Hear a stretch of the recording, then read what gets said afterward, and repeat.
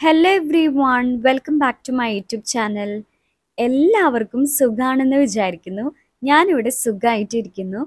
അപ്പോൾ ഇന്നത്തെ വീഡിയോയിൽ ഞാൻ നിങ്ങൾക്കൊരു പുതിയൊരു സ്റ്റോറി ആയിട്ടാണ് വന്നേക്കുന്നത്. അപ്പോൾ ഇന്ന് നമ്മൾ ഡിസ്കസ് ചെയ്യാൻ പോകുന്നത് 21ാമത്തെ സ്റ്റോറിയാണ്. അപ്പോൾ നമ്മൾ ഇതിനകം 20 വീഡിയോസ് ചെയ്ത് കഴിഞ്ഞു. ഇതുപോലെ ഇംഗ്ലീഷ് സ്റ്റോറീസ് മലയാളത്തിലെ അർത്ഥമൊക്കെ നമ്മൾ മനസ്സിലാക്കിയിട്ടുണ്ട്.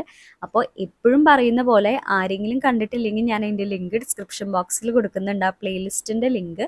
അപ്പം എല്ലാവരും കണ്ടു നോക്കാം. അതുപോലെ തന്നെ നിങ്ങൾക്ക് ഈ വീഡിയോ ഇഷ്ടമാവുകയെന്ന് വെച്ച് കഴിഞ്ഞാൽ ലൈക്ക് ചെയ്യാനും, നിങ്ങൾക്ക് എൻ്റെ വീഡിയോസ് ഇഷ്ടപ്പെടാമെന്ന് വെച്ച് കഴിഞ്ഞാൽ എൻ്റെ ചാനൽ സബ്സ്ക്രൈബ് ചെയ്യാനും മറക്കരുത്. അപ്പം നമുക്ക് ഇന്നത്തെ വീഡിയോയിലോട്ട് പോയാലോ? അപ്പം ഇന്ന് നമ്മൾ പറയാൻ പോകുന്ന കഥയുടെ പേര് ദ ഗ്രീഡി ബോയ്, സ്വാർത്ഥനായ ആൺകുട്ടി. ഗ്രീഡി എന്ന് പറഞ്ഞാൽ സ്വാർത്ഥൻ, അത്യാഗ്രഹി എന്നൊക്കെ അർത്ഥമുണ്ട്. അപ്പം ഞാൻ സ്കൂളിലൊക്കെ പഠിക്കുന്ന സമയത്ത് ടീച്ചേഴ്സ് ഇതുപോലെ ഓരോ വേർഡ്സുകൾ തന്നിട്ട് നമ്മളോട് ഓരോ സെൻറ്റൻസുകൾ ഫോം ചെയ്യാൻ പറയാറുണ്ട്. അപ്പം എനിക്കിന്ന് ഗ്രീഡി വെച്ചുള്ള വേർഡ് വെച്ചിട്ട് ഒരു സെൻറ്റൻസ് ഫോം ചെയ്ത് നിങ്ങൾക്ക് പറഞ്ഞു തരാൻ തോന്നി.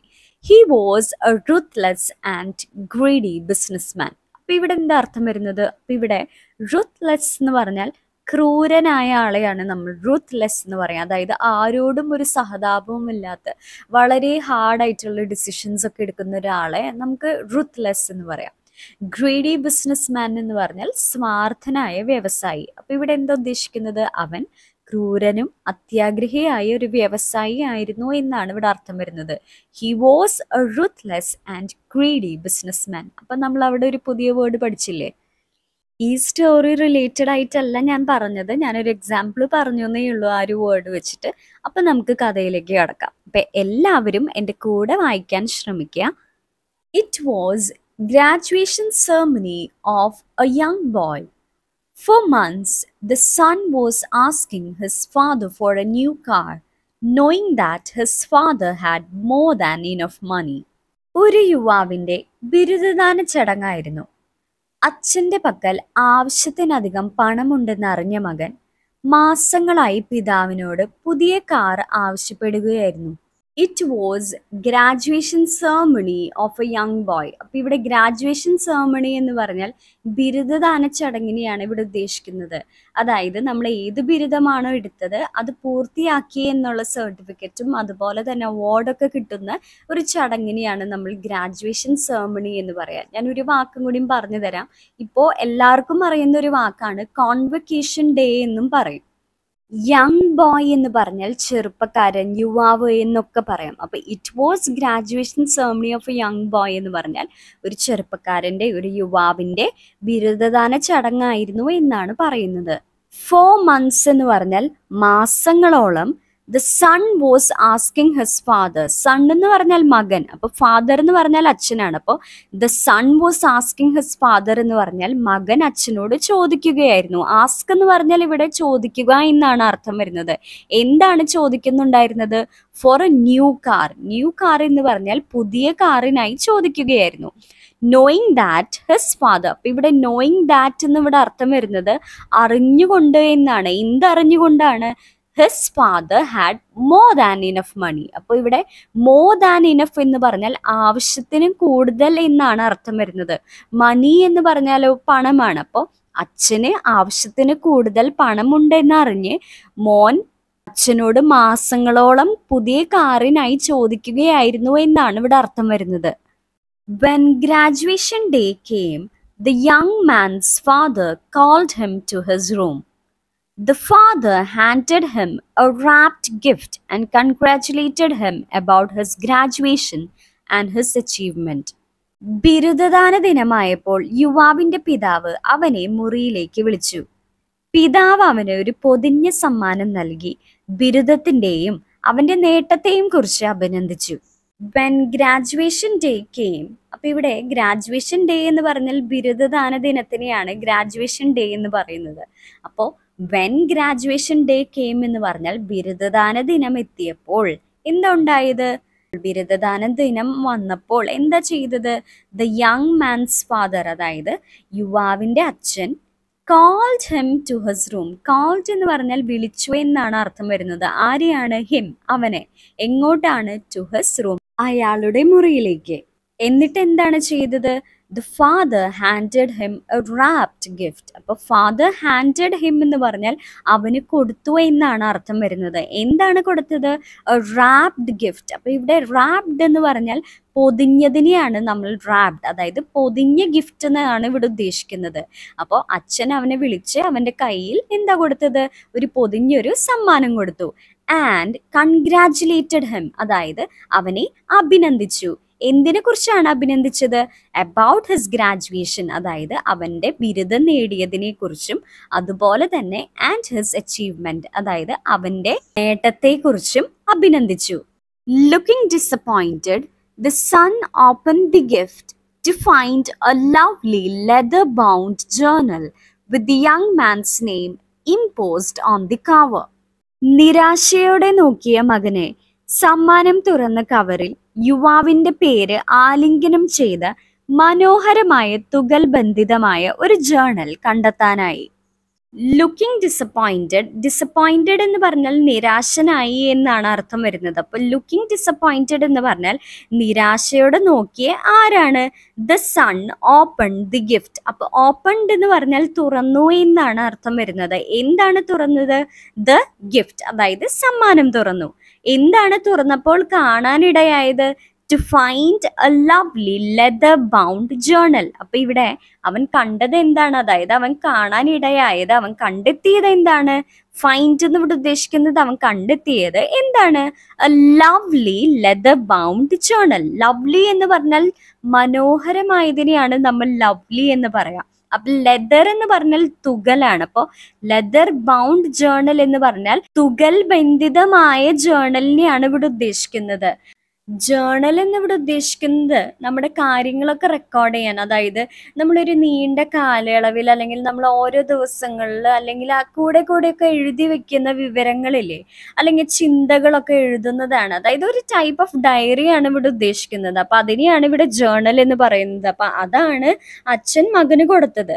അപ്പൊ ഇവിടെ ലെതർ ബൗണ്ട് എന്ന് ഉദ്ദേശിക്കുന്നത് ആ ജേർണലിന്റെ കവർ ലെതർ കൊണ്ടാണ്. അപ്പോൾ ലെതറിന്റെ ഉള്ളിലാണ് ആ പേജസ് ഒക്കെ സേഫ് ആയിട്ട് ഇരിക്കുന്നത്. അപ്പോൾ അതുകൊണ്ടാണ് ഇവിടെ തുകലിൽ ബന്ധിതമായ ജേർണൽ എന്ന് ഇവിടെ പറയുന്നത്. അപ്പൊ ഞാൻ അവിടെ ഒരു ഇമേജ് കൊടുത്തിട്ടുണ്ട്, അത് നിങ്ങൾക്ക് കാണുന്നുണ്ടോ എന്ന് എനിക്കറിയില്ല.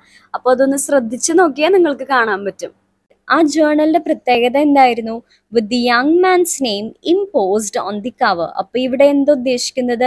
യങ് മാൻസ് നെയിം എന്ന് പറഞ്ഞാൽ യുവാവിന്റെ പേര്, ഇംപോസ്ഡ് ഓൺ ദി കവർ എന്ന് പറഞ്ഞാൽ ഇവിടെ അർത്ഥമാക്കുന്നത് നെയിം എന്ന് പറഞ്ഞാൽ പേരാണ്. ഇംപോസ്ഡ് എന്ന് പറഞ്ഞാൽ ഇവിടെ അർത്ഥമാക്കുന്നത് ആലിംഗനം ചെയ്തത്, അല്ലെങ്കിൽ നമുക്ക് കാവ്ഡ് എന്നും പറയാം. അതായത് നമ്മൾ കൊത്തിവെക്കുക എന്ന് പറയില്ലേ, അപ്പൊ അവന്റെ പേര് ആലിംഗനം ചെയ്തിട്ടുണ്ടായിരുന്നു ആ ഡയറിയിൽ, അല്ലെങ്കിൽ കൊത്തിവെച്ചിട്ടുണ്ടായിരുന്നു എന്നാണ് ഇവിടെ അർത്ഥം വരുന്നത്. He angrily raised his voice, threw down the journal and stormed out.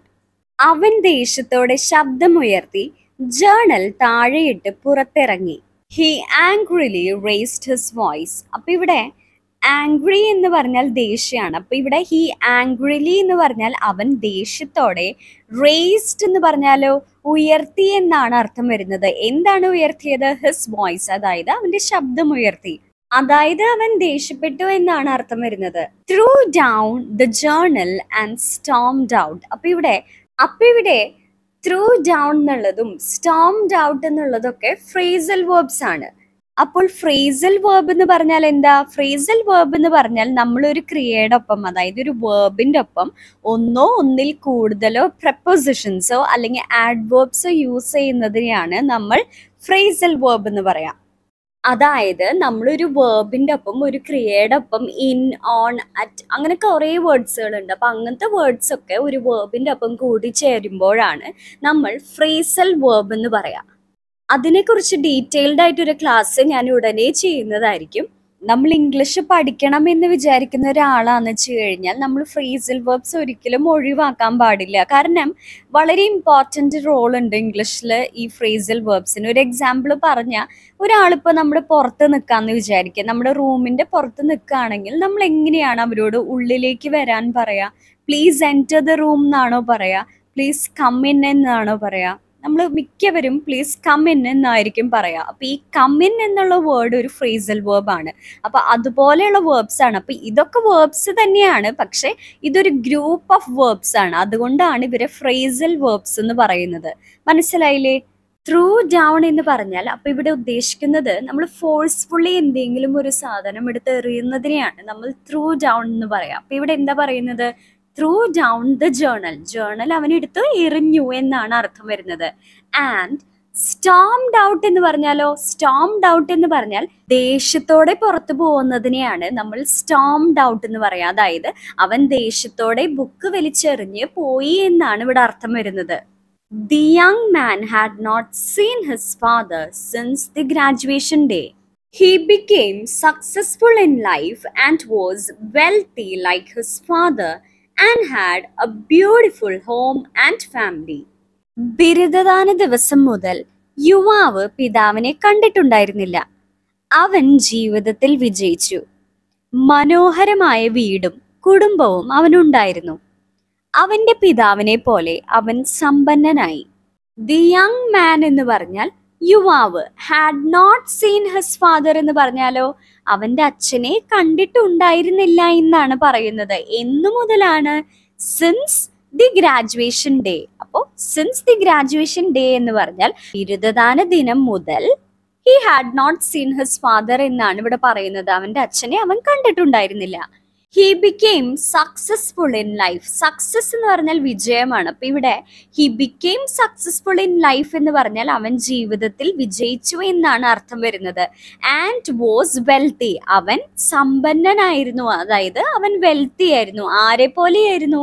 Like his father, അവന്റെ അച്ഛനെ പോലെ. ആൻഡ് ഹാഡ്, അവനുണ്ടായിരുന്നത് എന്താണ്?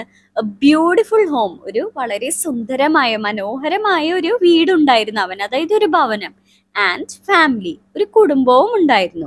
After so many years he came to realise that his father was ageing and it may be time to put the past behind.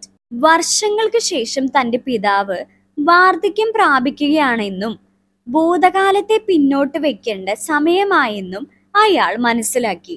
After so many years എന്ന് പറഞ്ഞാൽ, after എന്ന് പറഞ്ഞാൽ ശേഷം, so many years എന്ന് പറഞ്ഞാലോ കുറെ വർഷങ്ങളാണ്. അപ്പൊ after so many years എന്ന് പറഞ്ഞാൽ കുറെ വർഷങ്ങൾക്ക് ശേഷം he came to realise. Realise എന്ന് പറഞ്ഞാൽ മനസ്സിലാക്കുക അല്ലെങ്കിൽ തിരിച്ചറിയുക എന്നൊക്കെയാണ് അർത്ഥം വരുന്നത്.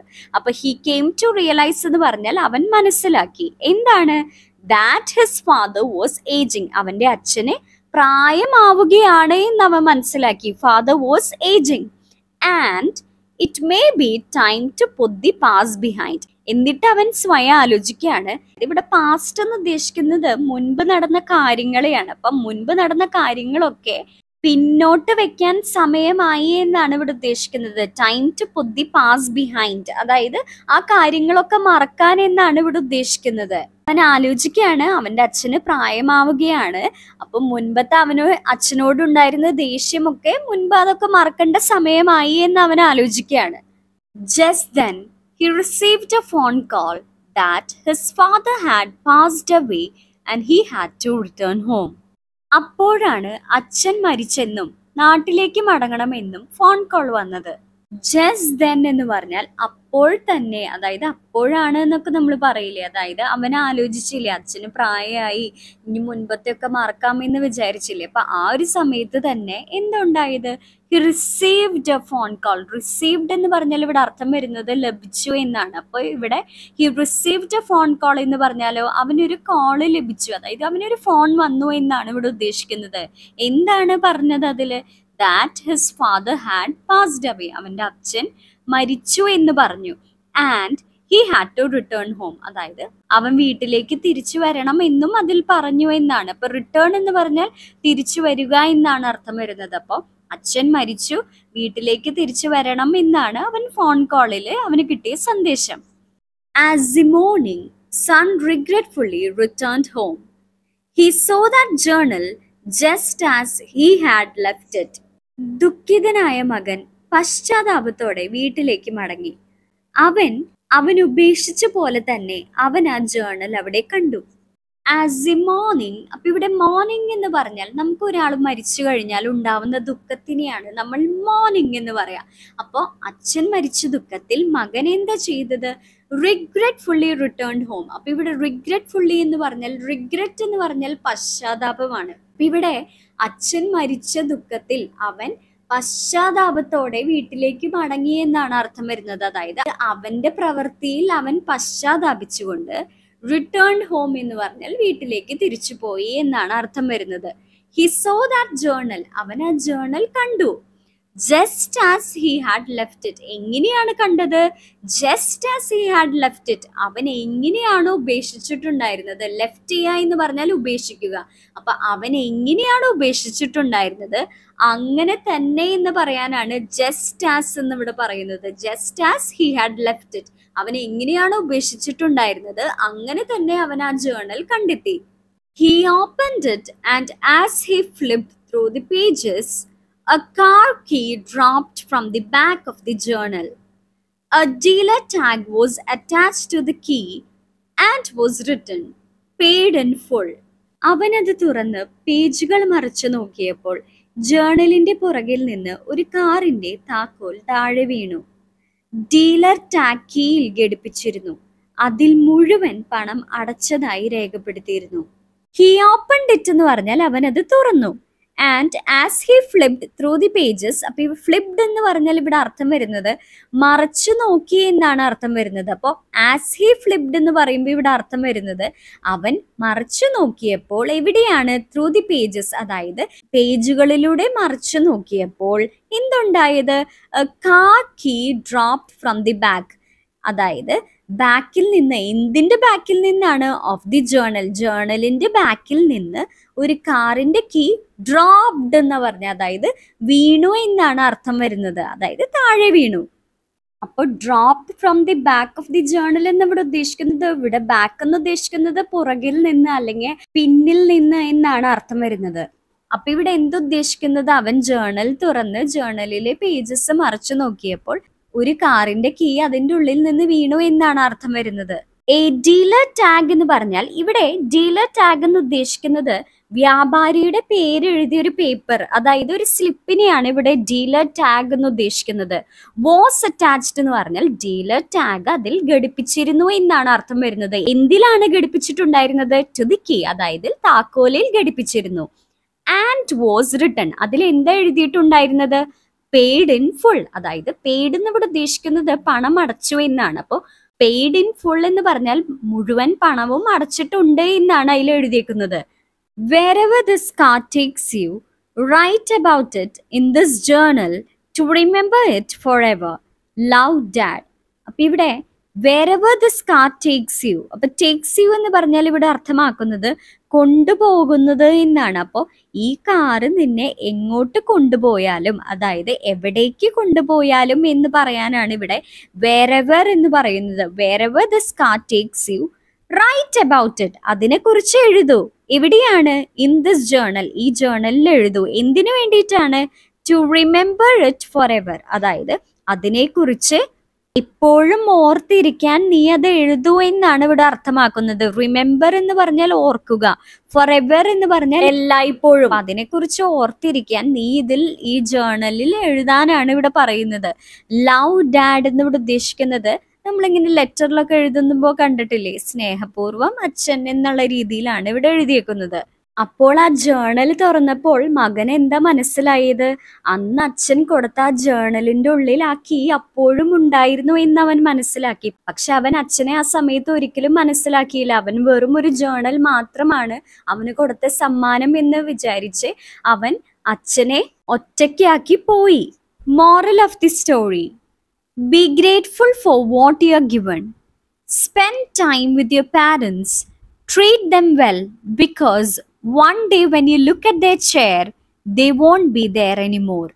Be grateful for what you are given. അപ്പൊ ഇവിടെ be grateful എന്ന് പറഞ്ഞാൽ നന്ദിയുള്ളവരായിരിക്കുക എന്നാണ് അർത്ഥം വരുന്നത്. എന്തിലാണ്? Four what you are given. അതായത് നിങ്ങൾക്ക് എന്താണോ നൽകിയിരിക്കുന്നത് അതിൽ നിങ്ങൾ നന്ദിയുള്ളവരായിരിക്കുക എന്നാണ് അർത്ഥം വരുന്നത്. അതായത് നിങ്ങൾക്ക് എന്താണോ ഉള്ളത് അതിൽ നിങ്ങൾ നന്ദിയുള്ളവരായിരിക്കണം. Spend time with your parents. അപ്പോൾ സ്പെൻഡ് എന്ന് ഇവിടെ ഉദ്ദേശിക്കുന്നത് ചെലവഴിക്കുക എന്നാണ് അർത്ഥം വരുന്നത്. അപ്പോൾ സമയം പാരൻസിന്റെ കൂടെ, അതായത് മാതാപിതാക്കളുടെ കൂടെ ചെലവഴിക്കാനാണ് ഇവിടെ പറയുന്നത്. ട്രീറ്റ് ദം വെൽ, അതായത് അവരോട് നന്നായി പെരുമാറണം എന്നാണ് ഇവിടെ ഉദ്ദേശിക്കുന്നത്. ട്രീറ്റ് എന്ന് പറഞ്ഞാൽ പെരുമാറുക എന്നാണ് അർത്ഥം വരുന്നത്. അപ്പൊ ട്രീറ്റ് ദം വെൽ എന്ന് പറഞ്ഞാൽ അവരോട് നന്നായി പെരുമാറണം എന്നാണ് അർത്ഥം വരുന്നത്. എന്തുകൊണ്ടാണ്? One day when you look at there chair. അപ്പോൾ വൺ ഡേ എന്ന് പറഞ്ഞാൽ ഒരു ദിവസം. When you look at there chair, look എന്ന് പറഞ്ഞാൽ നോക്കുക. അപ്പോൾ when you look at there chair എന്ന് പറഞ്ഞാൽ അവരുടെ ഇരിപ്പിടത്തിൽ, അതായത് അവരുടെ ചെയറിൽ നോക്കുമ്പോൾ എന്തുണ്ടാവുക? ദേ വോണ്ട് ബി ദെയർ എനിമോർ, അവരവിടെ ഉണ്ടാകില്ല എന്നാണ് ഇവിടെ അർത്ഥം പറയുന്നത്. അപ്പൊ ഇന്നത്തെ വീഡിയോ നിങ്ങൾക്ക് എല്ലാവർക്കും ഇഷ്ടപ്പെട്ടു എന്ന് വിചാരിക്കുന്നു. അപ്പൊ നിങ്ങളുടെ കമന്റ് സെക്ഷനിൽ മെൻഷൻ ചെയ്യാൻ മറക്കരുത്. അപ്പോൾ അടുത്തൊരു വീഡിയോ ആയിട്ട് മറ്റൊരു ദിവസം കാണാം. Thank you for watching.